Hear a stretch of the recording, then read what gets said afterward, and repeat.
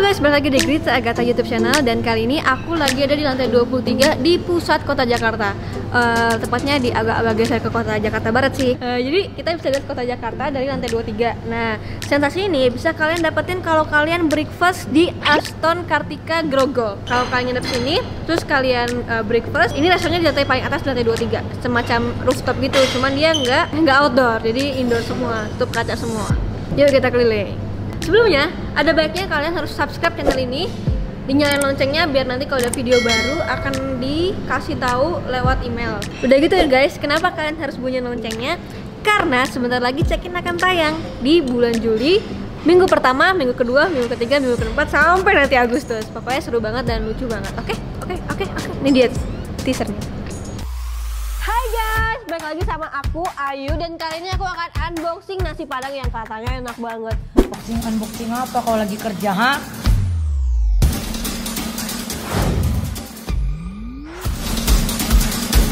Tolong pakai baju ya, saya nggak mau keracunan bulu ketek.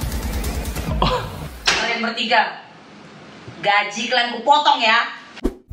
We play God. Saya sudah dikolat. Maju kau tempurkan. Jadi mas sudah mengakhiri masa jomblo ke-20 kehidupannya? Kasih saya biar saya angkat. Nah, katanya tuh beban hidup rakyat. Susu apa yang bikin bahagia? So, apa tuh? Susu Denkau. Kok Denkau? Denkau hadir merubah segalanya.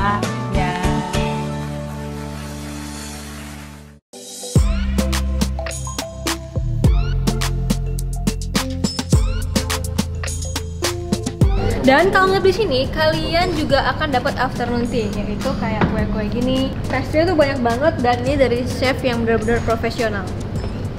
Yang mana yang coklat, Kak? Coklat. Ada nggak? Ada almondnya di dalamnya sama strawberry. Nah, ini ada yang, kalau ini ada yang manis, ada juga yang asin. Wah, gila, ini sampai ada kayak risol, tapi bagus gitu guys, lihat ininya sampai kayak gini. Wow, mantap. Kita tanya aja yang udah coba ya. Enak gak? Enak dong. Ini apa, ini apa? Cheesecake. Itu apa? Ini nggak tahu. Gak apa-apa. Pokoknya ini roti sama buah-buahan. Kalau kamu bisa kasih nama, itu namanya apa? Fruit cake. Hah? Fruit pastry. Fruit Oke, pastry. siap. Yeah. Aku makan nasi goreng Nusantara sama ayam goreng. Kamu makan apa tadi? Sop buntut. Itu namanya sop buntut. Sop buntut. Sop buntut. Aston punya sop buntut. Enak. Tadi dia sampai kuah-kuahnya hilang. Kuahnya udah habis ludes sampai. Dibuang tadi kayaknya. Dibuang ke perut. Iya. Enak. Coba ayam tangkapnya gimana? Ya kok nggak habis? Enak. Kok nggak habis sih? Lagi diet biar gak gendut. Ayo kita ke kamarnya, kita review dan sebelum kita nginep nanti, oke? Maunya mau dibikin kayak gini. Wanginya wangi baru guys, karena hotel ini tuh baru 1 bulan dibuka. Terus ini kita akan cobain yang sweet. Everybody's been saying that you're up to no good. Everyone has been telling me that you got me hooked. You're playing it big time. Kok cuma kelihatan sofanya doang? Udah gede. You're feeding me lies. Wow. Everyone has been bugging me. Jadi begitu masuk pintu, kita di sebelah kiri ada bot cuci tangan. Ini kita bisa masak, nggak bisa masak, cuma bisa cuci piring. Kita bongkar, tidak ada apa-apa. Terus ini untuk apa guys?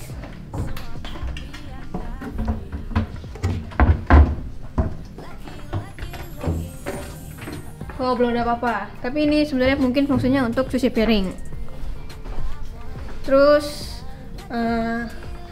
ada teh, kopi, gula, terus minumannya dapat 4. Bisa masak air panas, terus ada kulbar. Oh, kulkasnya juga di sini. Tapi itu bayar ya guys. Ini kita nyalain dulu bos. Panas bos. Begitu masuk, sebelah kanan itu udah kamar mandinya. Gede banget ya kamar mandinya, kayaknya hampir setengahnya nih.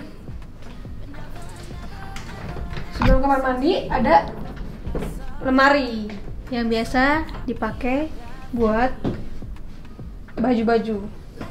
Ada kimono, ada safety box. Kalau mau ke pesta tapi lecek bajunya, ada setrika sama tempatnya. Ini juga buat taruh koper. Nah, ini dia nih. Tunggu ya. Jadi ini bisa bolong, bisa kayak gini. Tuh.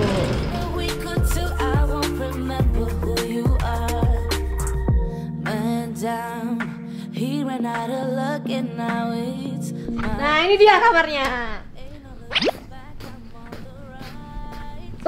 Pas banget nih hari ini aku pakai baju dongker. Udahlah, kalau kayak gini reviewnya udah pasti enak. Nih. Nah, ini ada ruang tamunya di sini. Ini sofanya gede banget sih. Apalagi di sini ada connecting doornya. Jadi kalau mau keluarga terus 2 kamar itu bisa. Ya, ini di sananya juga harus buka juga.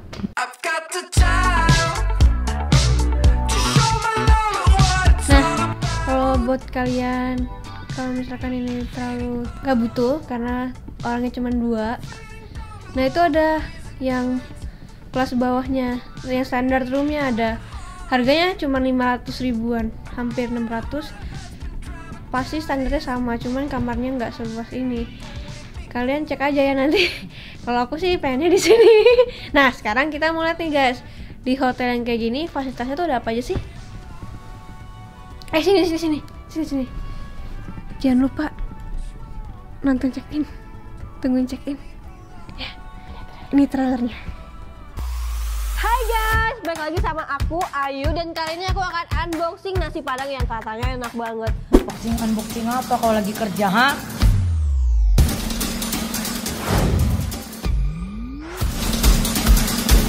Tolong pakai baju ya, saya nggak mau keracunan bulu ketek.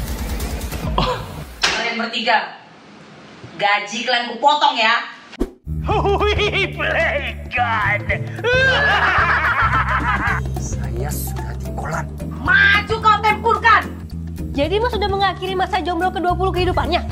Kasih saya biar saya angkat. Emang katanya tuh beban hidup rakyat. Susu apa yang bikin bahagia? So, apa tuh? Susu dan kau. Kok denkau? Dan kau hadir merubah segalanya.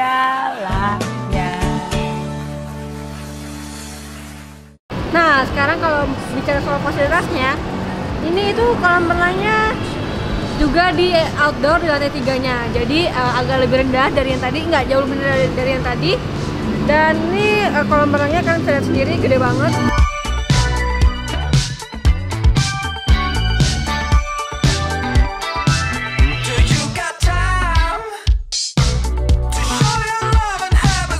Oke guys, setelah review tadi, semoga infonya bermanfaat dan kalian jadi banyak tahu tentang hotel-hotel yang bagus di Jakarta. Nah, kalian bisa kasih nilai sendiri berapa nilainya untuk hotel ini. Nah, ini sekarang aku lagi ada di lobbynya. Jadi lobbynya tuh gede banget ya, namanya juga hotel bintang 4 Aston Kartik. Oke.